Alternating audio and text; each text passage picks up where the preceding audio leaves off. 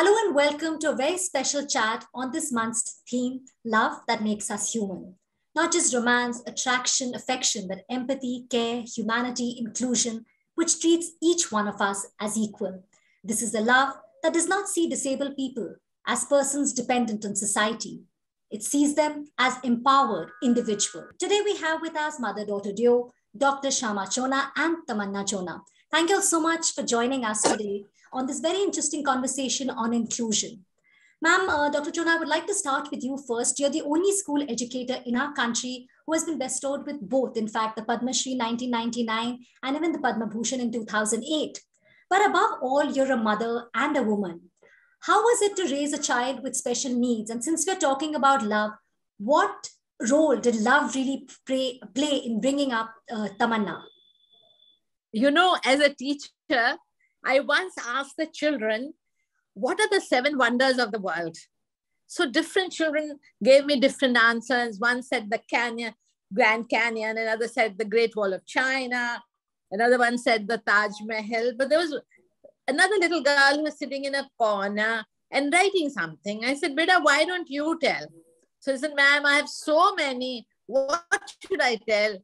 But you know, for me to feel, to touch, to hear, to taste, to see, to laugh, and finally, ma'am, I think the greatest wonder of the world is to love. And I learned so much from her. And if I have reached anywhere, it's out of love of Tamanna for the world, for me, and my love for all the kids who are special on earth because they have love, which is totally, it's not at all complicated. It is not at all, it's so pure. And this purity of love gets them going. Actually, like you rightly said, love keeps us going, and love that is unconditional, like you were saying. Yes. Tamanna, you have defied all odds, born with cerebral palsy. You couldn't walk till 10 years of age. And then today you're dancing, you run marathons, you're a nursery teacher in a very reputed school in the capital. Tell us, you're also doing TED Talks today. How did you achieve so much? I mean, and what role did your family play in what you are today with so many accomplishments? Actually, it's all thanks to my parents. It's all thanks to my family members who helped me. I've come a long way. I'm learning dancing online. I'm learning Spanish. I'm learning block printing also in the school, in Tamana school. Yes. And I'm on the board of the school, of the Tamana Association School. And the school is named after me only. And basically, it's like I was born with cerebral palsy, delayed milestones. I had floppy limbs. My head was, I couldn't hold my head high. I couldn't walk. I couldn't talk. Now today you've achieved so much. Yeah. No, I mean, you're really an inspiration, and you've also authored a book in which we are going to be talking about, during this conversation. Dr. Chona, you've been a principal for nearly 2 decades. You've closely worked with students. In fact, you've changed the mindset of education, when we talk about integration and inclusion of the disabled. Ma'am, tell us, how important do you think it is to inculcate sensitivity and the idea of inclusion from a young age? Actually, it's so important that we expose the young ones, the younger generation, to kids with a difference. Actually, there is a division in our country or anywhere in the world, blacks and whites and poor and rich.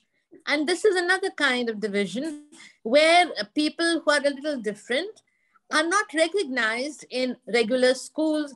They haven't got the facilities. There isn't that understanding among the children, their parents or the teachers, how to create an inclusive classroom. So my first student, even before Tamanna joined, I had a blind student, you know. And when he would go around, my society, the Society of DPS, was a little wary that how will a blind child, but 50 more followed. They were all blind. And they were such a great, what should I say, group of kids that every kid wanted to be their friend. They wanted to hold their hand. They wanted to reach them to the bus. They wanted to help them get down from the bus, hand to the parent. It's an opportunity. If you don't, if you just shut them up in the cupboard and under the bed, then who is going to know who's who? So I think the first most important thing with the government of India is also started now, is also in the NEP, is inclusion. And we have to include all minds into a classroom and create that atmosphere where there is love, love, and love. This is the season of love. And I think yours is a wonderful program where saying love is unconditional. And love is what Tamanna is all about. Absolutely, ma'am. You've put it so well. In fact, we've seen, as Tamanna was saying, her accomplishments, she inspires, motivates so many when we talk about inclusion, leaving no one behind. Tamanna, you have essayed so many roles in your life. You've essayed many roles. You've recently written a book. Tell us about the book and how did you really think about writing a book? What motivated you? Actually, the person behind this, her name is Aditi. So Aditi once told me, "Come on, Tamanna, let's write a book." And with the guiding light, on my head, she used to come to school every day to Tamanna. Then she used to take out printouts to take out. She used to tell me that Tamanna, is this photo okay or no? Yeah. Is this page okay for the book or no? Then we usually I write blogs. Usually I write my day-to-day thoughts. Your journal, No, blog. Yes. So that really inspired me. Yes. And then basically this went to the publisher, the book. So we gave it to different schools, to Lotus Valley, to DPS Gurgaon, everybody. And my book is the talk of the town now. And you'll be so surprised to know that it's all thanks to Aditi and my mom, who have helped me to write this book. Absolutely. I think like how Aditi inspired you. I mean, of course, like, you're telling about your mom, but your mom must be, and your parents, your family, you were telling me your brother, his children are so supportive, your sister-in-law. So, I think it's amazing that, the kind of support which you've got. And of course, it's a proud moment for the family. Dr. Chona, if I can ask you, you did talk about the inclusion. Of course, love is the most important. We've seen how your love for Tamanna has raised her to be such a, individual who who's doing extremely well. And, she's encouraging so many people. But tell me, how important is school environment and infrastructure? How can it be made more disabled friendly? In fact, back in the 90s, you had written a letter to the Queen of England, to secure land for the special school in Basant Vihar.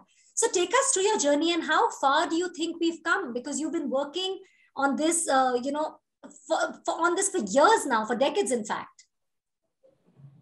Yeah. So let me just begin that my life begins and ends with Tamanna, my daughter. would not have got all the awards in the world, not that they mattered to me, but for her. I was a different person. But this childbirth was so special. And my little son then was 2 years and 9 months when Tamanna came into our life. Even he became a part of our journey. And at the age of 2.9, he would look after her. Believe you me, all my students in DPS were actually babysitting Tamanna while I was teaching. It was a sight to see. And slowly, this became like an infection. Everybody wanted to me closer to. I realized in life that love is something which is actually so precious. It's not all contaminated. If it is for no if you're not wanting to get anything out of it, but it just happens. So the purity that I received from Anna, because she was not judgmental and she had a smile. And I think smile is the first cynosure of love. And when she smiled, I think it seemed like she's smiling love. And as we went on into the journey of DPS, where I was there for nearly over 35 years, I realized that every child that passed out of my hands was a friend of Tamanna. And then when she became a teacher there, she's been there for 20 years now. Can you imagine? She's 52 now. So when all those kids who passed out from her in the nursery are now studying or working in big companies, big firms, and the first word that comes to me on my Facebook or on my, whenever they contact me, how is Tamanna? So Tamanna has become like a figure which proves that nothing matters. All that matters is love. And if you are ready, No, in fact, like you said about love, and ma'am, even if I ask you about infrastructure, because you really brought about a change, not only in the mindsets, how can we make it more disabled friendly? Yeah. So I think we are very disappointed with the, the movement needs to become faster, and programs like yours will make it happen. There is very little that is available, for people to understand. I started a program where I wanted to send these children to the, homes of regular children. The children were accepting, the students of DPS were accepting our kids, but the parents were not. The schools still don't have ramps. They don't have lifts. They don't have special teachers. Now imagine a class which is inclusive, has a blind, a deaf, a child who cannot speak, a child who is, autistic or Down syndrome, and the teacher is not trained. So slowly now in the B.Ed course, now which is a 4-year course, they are bringing in, disability understanding and inclusion, requirements for the teachers to understand how to accommodate these children socially, emotionally, physically into the classroom. The physical structure is really, really important. Yeah. In fact, so I'm glad to hear that, of course, a lot more needs to be done, but at least we've started thinking about it. And obviously, it is need of the hour. It's critical. Also, before I asked Tamanna about the school, obviously she's the heart and soul behind Tamanna. I was reading about that. The NGO Tamanna, it works towards the welfare and rehabilitation of specially able kids. Dr. Chona, tell us, how much have we changed as a society? You've been working, you founded this NGO way back in 1984. So again, also tell us what Tamanna NGO does and why is it important to leave no one behind? 1984, we were registered and I wrote a letter to the Queen of England and everybody said, you're mad. Then I was just a teacher asking her to come and inaugurate our second session, our first building. We didn't even have land. When we got the land, the residents of Vasant Vihar took us to the court and they said, how can you have a school for mad people? There was no Disability Act. There was an act which did not specify disability. It was an act for the mad people. So LM Singhvi stood for us and finally we got the land. And can you imagine, Lady Diana came to inaugurate our school. Then we were in huts. We had no money for the building. So the moment everybody heard that Lady Diana is coming, even the minister came. And everybody from the departments of the different relevant education, special education. And this was the first special school in Delhi, and maybe some part of India. And then from there, the journey began. Now there are so many special schools, and Tamana itself is running 7 courses for, we have a training center for teachers, getting them ready to teach in regular schools. It's important for every school to have a special teacher. But one teacher is not enough. Every teacher has to be a special teacher.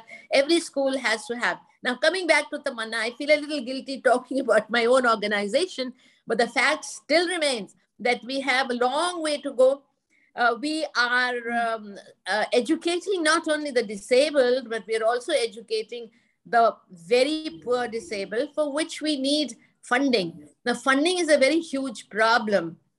And I think each time we do a fashion show every year, which is a fundraiser, and in the British High Commission, we do one very, very big, Christmas carnival, where we raise funds for the poor children and for the most latest facilities. All of this is becoming known to the people of Delhi, India. It's covered in the newspaper, everything. But I fully agree with you that we have a long way to go. I can't but help congratulating you, Ambika, for having thought of love and disability, which is the best, what should I say, togetherness. Because where there is love, there is no disability. There is only ability. That's so beautiful. Why? Because we become enabled. Yeah, I think key here is about them.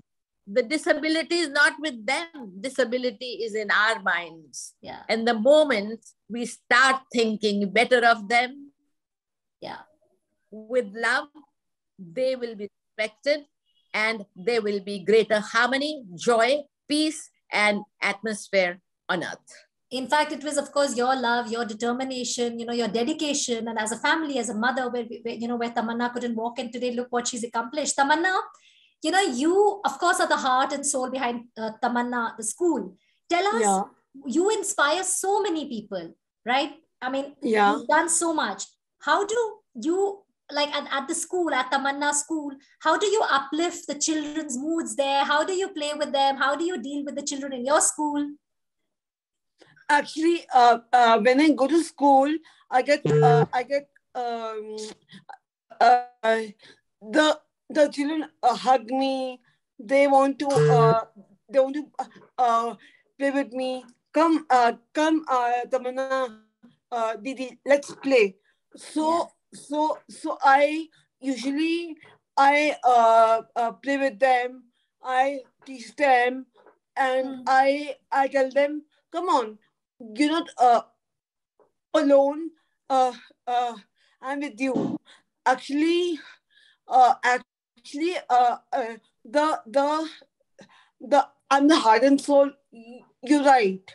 Actually, the reason behind this, when all my friends come to Tamana school, I really like it, and when I meet the children also, they tell me, Tamana Didi, you have come. Oh my God, how wonderful is this? So I tell them, come on, let me drop you to your class. So I tell them, basically, I teach them that love is very infectious also, because it's Valentine's Day, and two people